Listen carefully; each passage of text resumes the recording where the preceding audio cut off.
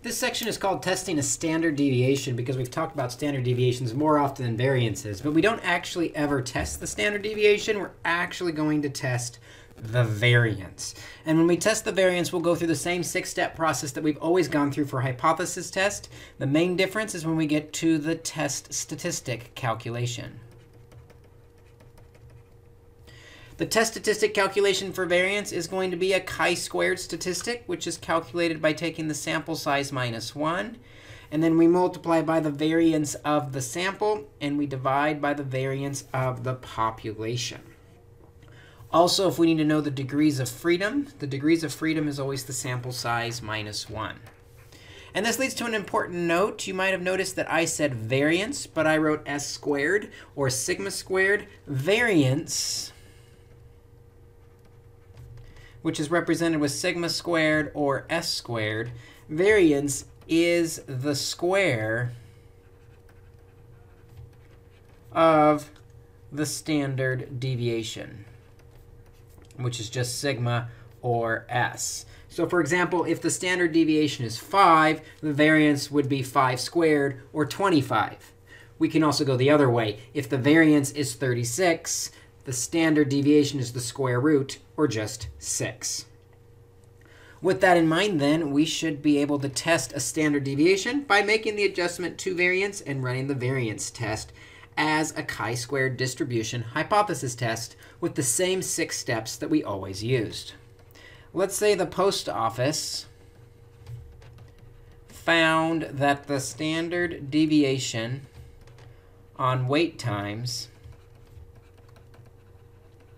for their line is 7.2 minutes. Then they decided to use a new service method.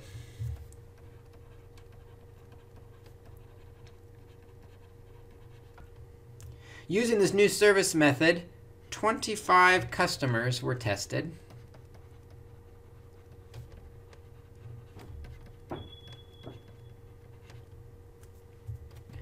And of those 25 customers, the standard deviation on wait time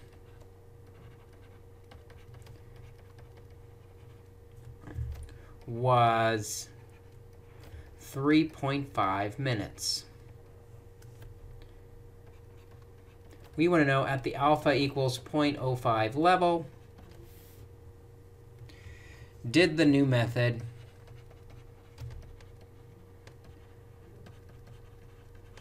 reduce the standard deviation in wait time?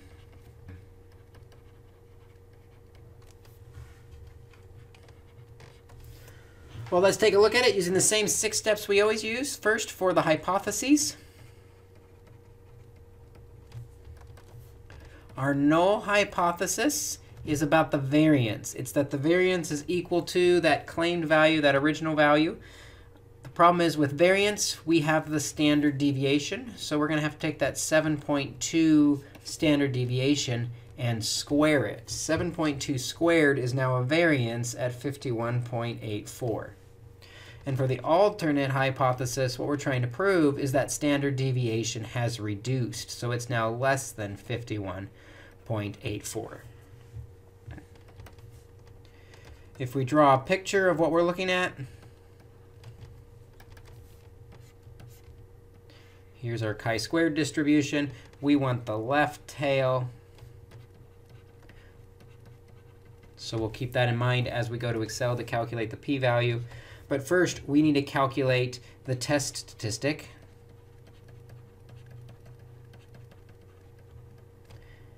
And the test statistic is chi-squared equals n minus 1 times the sample variance, or standard deviation squared, divided by the population variance, or standard deviation squared. So in our case, the sample size was 25 minus 1.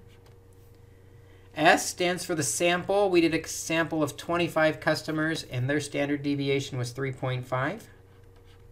We need to square that to make it a variance. In the denominator, the standard deviation of the population is 7.2, and we're going to square that Doing this on the calculator, I get 5.67. Which leads us to a p-value calculation, where we can say equals a chi-squared dot distribution. We want the left tail, so we'll put the test statistic of 5.67, comma, the degrees of freedom, 1 less than the sample size is 24, comma, and we always need to say true. And when we do, it might be in scientific notation on your Excel sheet. Remember that E means the decimal point moves to the left that many places. It's going to be 0.00004204. A very small p-value, which leads to the decision, with that p-value being much smaller than the alpha. The p-value was 0.00004204. The alpha was 0.05 level. So our p-value is, in fact, smaller. And a small p-value means we're allowed to reject the null hypothesis.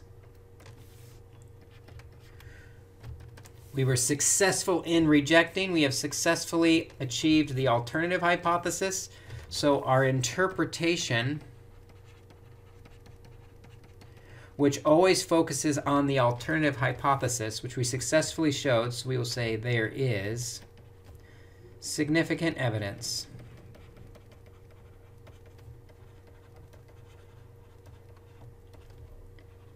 at the alpha equals 0.05 level that sigma squared is less than 51.84. Putting that in context, that the standard deviation of wait time went down using the new service method.